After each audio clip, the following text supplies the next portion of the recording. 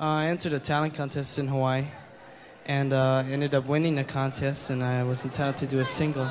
The single was soon picked up by a record label. Or, you know, are you keen to get involved with your fans and meet them and stuff like that? No, I like to very much. I like to meet the fans and see, you know, how they like the music and just talk to them and see, you know. Have you had your heart broken? Oh yes, I have, and I'm sure everyone has. You know, love is something everyone needs, and I sing it a lot because everyone can relate to love. You know, everyone needs love.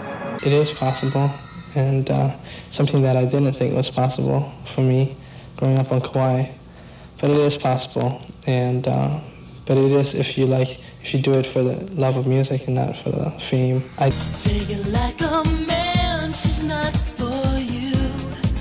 Wave goodbye. 'Cause lady, you're so mine. Just get off my love.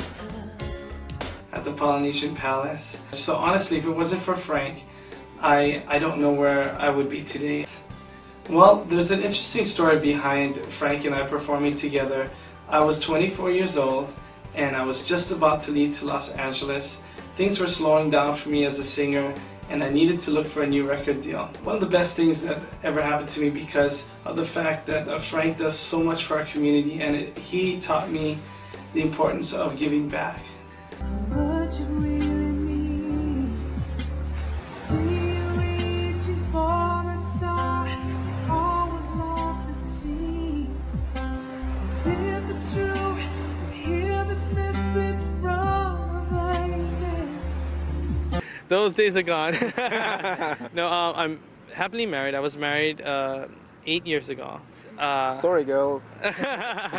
No. They're probably thinking, oh, he's an old man already. No. That's okay.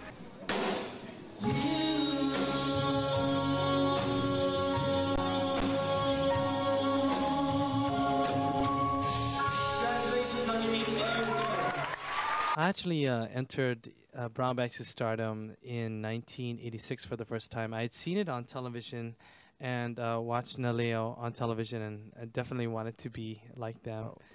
Here I see your face. Soon I'll be at Heaven's gates. I know you'll be right there. That the 3 years that I performed with him helped put me through college, and getting to know Frank the way I did personally was one of the. I've been in education now for about 15 years, and I'm really enjoying myself. Work at a great school with incredible principal, Shauna Tong, and wonderful teachers there.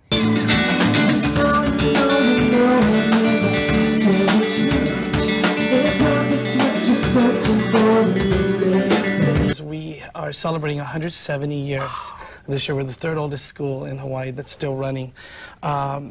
We are celebrating because also we have our kindergarten through 5th grade open. I wanted to be a teacher since I was a very young kid, but after the singing started slowing down a little, I said, you know, I'm going to go back to my original plan to become a teacher. So I've been an educator for about 20 years.